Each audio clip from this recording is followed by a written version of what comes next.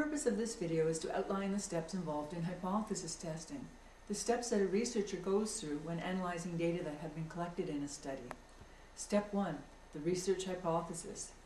The researcher starts by clearly identifying the research hypothesis, the relationships that will be studied, the treatment that will be tested. So for example, let's say a nurse researcher wants to determine the effectiveness of internet-based information, that includes text and video, for people with diabetes, compared with a traditional pamphlet. The research hypothesis is that patients who use the internet education will learn more than those who get the pamphlet. Step 2, the null hypothesis. This is research, remember, so the researcher is conducting a study to learn something new. Behind every research hypothesis is the null hypothesis. It's a neutral statement that reflects the perspective that we don't make a conclusion until the data have been analyzed. In this case, the null hypothesis is that there will be no difference in learning between the two groups. This is like the legal system where we start with the perspective innocent until proven guilty. The null hypothesis is never written down, it's implied. We run the stats test to determine if we can reject the null hypothesis or if we have to accept it. Step number 3, determine the levels of measurement for the variables that are involved. This is important because they dictate what stats tests can be done. In our example, learning is measured with a 10-item test. The level for this variable is ratio. Scores could range from 0 to 10, so the researcher can calculate a total score for each patient as well as a group average for each group. The independent variable is the type of education, internet-based or pamphlet, so it's nominal. Step 4, select the appropriate test statistic. We do this by asking for some details about the study. What type of testing is going to be done? How many groups are involved and how often are they being tested? Are we looking for a relationship between variables or comparing differences in groups? What are the levels of measurement for the variables? In this case, we're comparing differences in the mean scores regarding learning for two groups. We're testing them once after they've had the internet or the pamphlet for 2 weeks. Why are we asking all these questions? These questions will determine what statistical test the researcher uses. There's a stats test that's appropriate to every situation. The researcher in this case will use the independent t-test, but we'll have more on that later.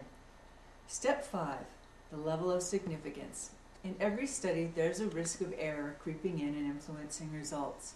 Researchers set the level of risk that they're willing to accept. Usually in nursing, 0.05 is the risk that we'll accept, meaning the chance of getting a particular result by chance or fluke is just 5 out of 100. The researchers always set the level of statistical significance before the study starts, and as I said, in nursing it's usually set at 0.05.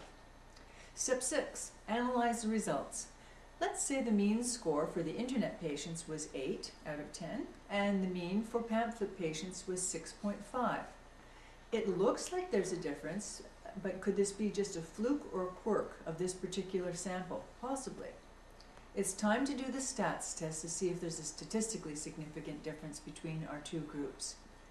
In the days before easy access to software like SPSS, statisticians calculated their results by hand.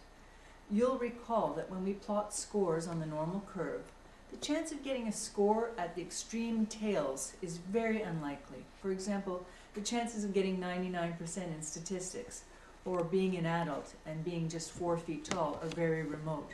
The probability is very low of getting those scores. It's the same with results from statistics tests.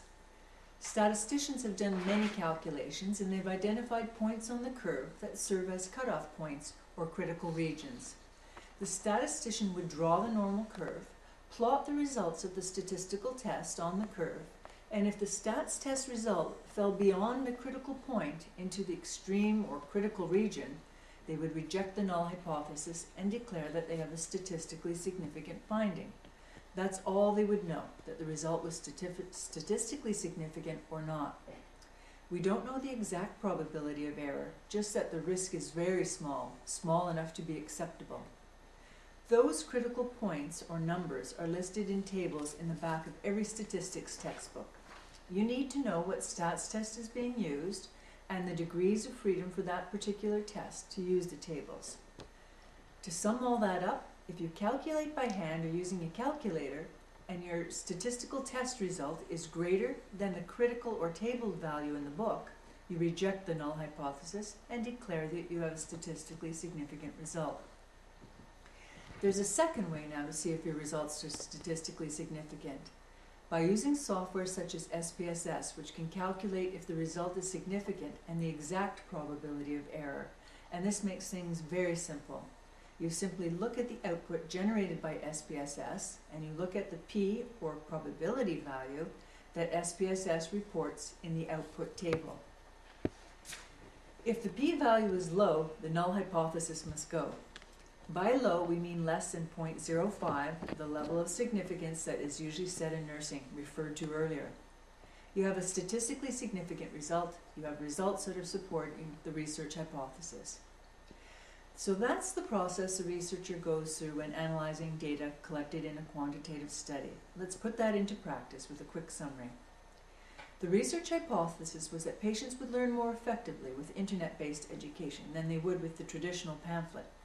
The null hypothesis was that there would be no difference in the amount of learning between the two groups. Researchers set the level of significance at 0.05, assuming a two-tailed test in this course, always. They opted to use the independent t-test, the test statistic that compares differences in results of groups. One group of researchers used a calculator, and they ran the t-test equation. They obtained this result, t equals 3.6. There's one really important point here. That number has no meaning by itself. We have to compare it to a critical value. The degrees of freedom in this case was 20. The researchers turn to the t-test tables in the back of their stats book, and they find the critical value for rejecting the null hypothesis at the 0.05 level. The table tells them that for degrees of freedom 20, the critical value is 2.08. Their obtained value, you'll remember, was 3.6. That's a lot larger than the critical value, so they can reject the null hypothesis. They have a statistically significant result. A second group of researchers are using SPSS to run the same t-test. They get the same result, t equals 3.6. Remember again, that number has no meaning by itself. But the researchers also get some extra information because they used SPSS. They get a p-value, and in this case, SPSS tells them p equals 0.02. Right away, without having to look at a stats book, we can see that they can reject the null hypothesis because when the p-value is low, lower than 0.05, the null must go. They have a statistically significant result.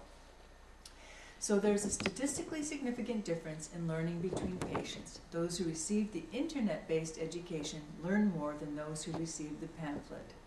This is pretty complex content. You will likely have to think about it for a while. I hope that was helpful. Thank you.